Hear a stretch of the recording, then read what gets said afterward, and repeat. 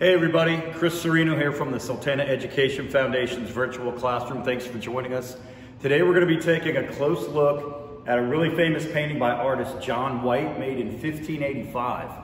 John White traveled to the ill-fated colony of Roanoke, and one of his jobs is to make watercolor paintings of what he saw. And this fishing scene is really one of the more iconic works that he produced during this time. So what I'm going to do is basically take you from top to bottom and look at some of the salient features of this really famous image. Okay, so the title of this image is The Manner of Their Fishing. And we're just going to go ahead and scan some of the images here to give you an overview of this painting. And then after that, we'll zero in on some of the individual images and explain what's going on here, because there's a lot happening. This is a scene that White witnessed over multiple days. So this isn't actually something that's happening at one individual time. It's more of a composite of different things that he witnessed during his stay on the Outer Banks of North Carolina.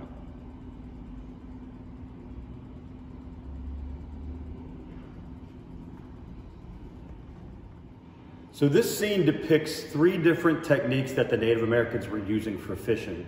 One you can see up here near the top are these two gentlemen simply wading in the shallows with spears.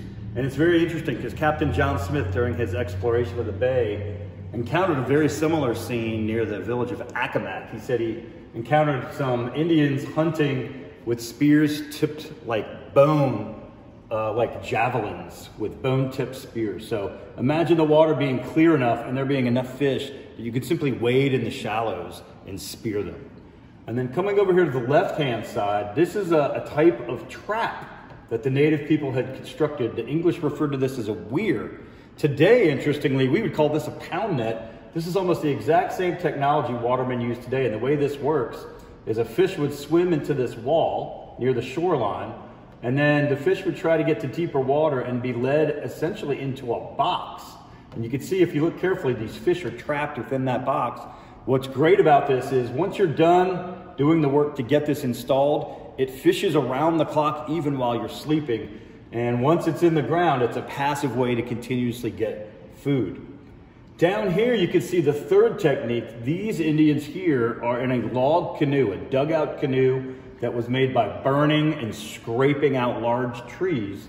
You could see these gentlemen here have a fire in the middle. They would line the canoe with clay, make a fire, and this is something they would likely do at night. The bait fish would be attracted to the fire. The large fish would then come up to eat the bait fish, and there'd be somebody waiting with a net. You could see a net here off the stern of the canoe. You could see this gentleman here might be netting a fish right there. And you could, if you look carefully in the boat, they're clearly having a pretty successful run of fishing here this evening.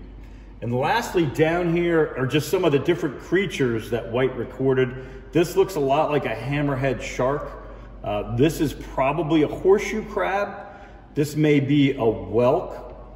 This almost certainly over here is a cardinal flower, which we still see in wetland areas today. Way up here, some archaeologists, anthropologists have surmised this may be a sturgeon. And then some of these just look sort of like generic ocean-going fish. So a lot going on here, some really fascinating details about how the native people were harvesting the abundant marine life off the coast. So to wrap up, the Native Americans living on the Chesapeake Bay or down here on estuaries in North Carolina were taking advantage of the rich marine life. In this image, we see three techniques: spearfishing in the shallows, catching fish with ingenious traps that the English referred to as weirs, today we call pound nets, and also lighting fires in boats, attracting fish and netting them. Just an incredible abundance of food right off the shoreline, and that's why this was such a great place to live. That's it for today's lesson on Sultana Education Foundation's virtual classroom. Hope you visit us to check out more of these great videos.